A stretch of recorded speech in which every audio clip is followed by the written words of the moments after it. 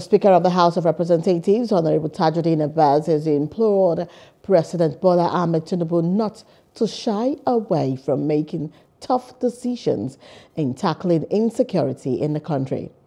The Speaker said this on Tuesday while welcoming lawmakers back at the resumption of plenary after the Christmas and New Year holidays.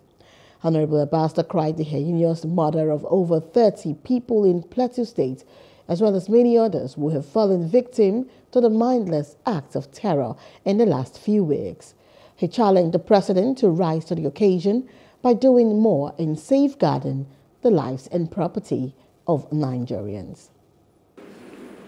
The time has come to think out of the box and adopt new and contemporary strategies that better respond to the complexities of our current challenges.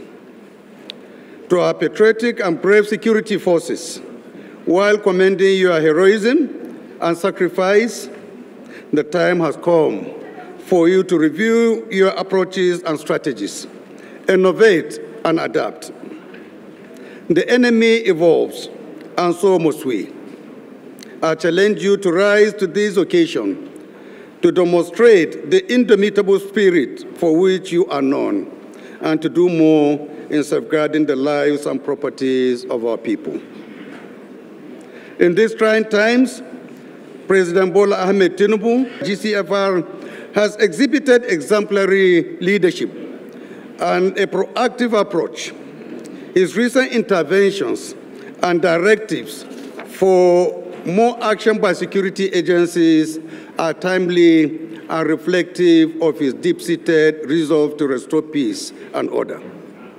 Indeed, the time has come for the President to demand greater performance and accountability from our service chiefs and all security and enforcement agencies.